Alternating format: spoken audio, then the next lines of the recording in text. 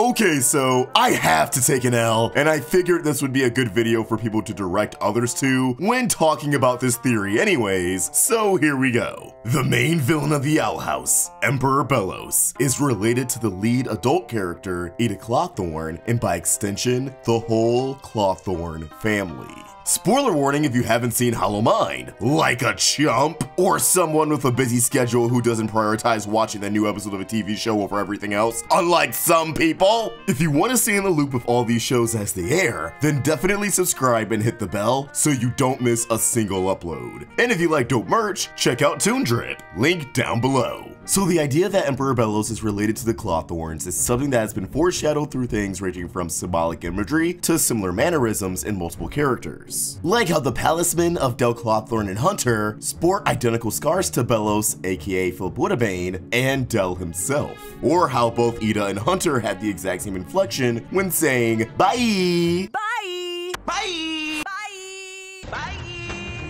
Hunter was recently confirmed to be a Grimwalker, a clone of Belos' brother, who evidently was killed by Belos after falling in love with a witch. This is where I need to take my L. So in my newest breakdown for the episode Hollow Mind, I made the foolish claim that the OG Hunter, Belos' brother, is actually the father of Dell Clawthorne. My line of thinking was that because one of the first paintings we see within the mindscape of Emperor Belos is his brother carving him the first iteration of the Emperor Belos mask. It was said in Elsewhere and Elsewhen that Dell Clawthorne is proficient in palisman making, which is a process that requires carving palistrum wood. And Eda's mom, Gwen, stated that carving palisman was a Clawthorne specialty. So between this, the similarities in mannerisms and even designs between Eda and Hunter, like the top of their hair, Eda initially having the portal door, an invention by Philip Wittebane, and so on, it was pretty obvious that there was a connection.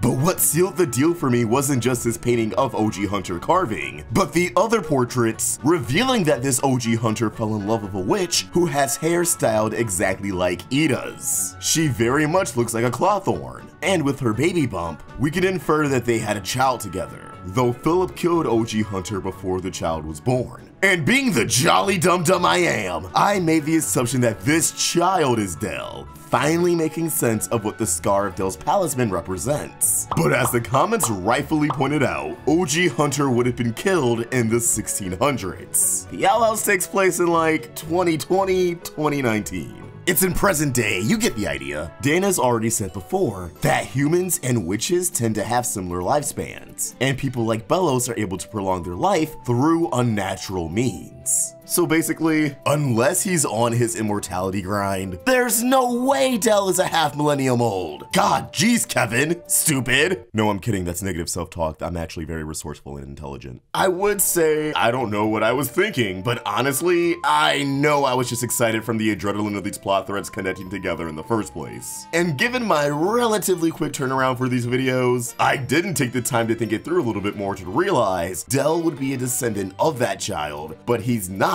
the actual child. So to get it right, Philip and his brother grew up doing the witch trials, taught to hate witches, and eventually got lured into the demon realm by a witch. There, Philip and his brother drifted apart as his brother fell in love with a Clawthorne, having a child together. Philip kills his brother before the child is born, followed by embracing the identity of Emperor Belos. The Clawthorne would survive, however, presumably going on to have the child, continuing the bloodline, which would eventually lead to Dell, who led to Eda and Lilith. So Belos is like a great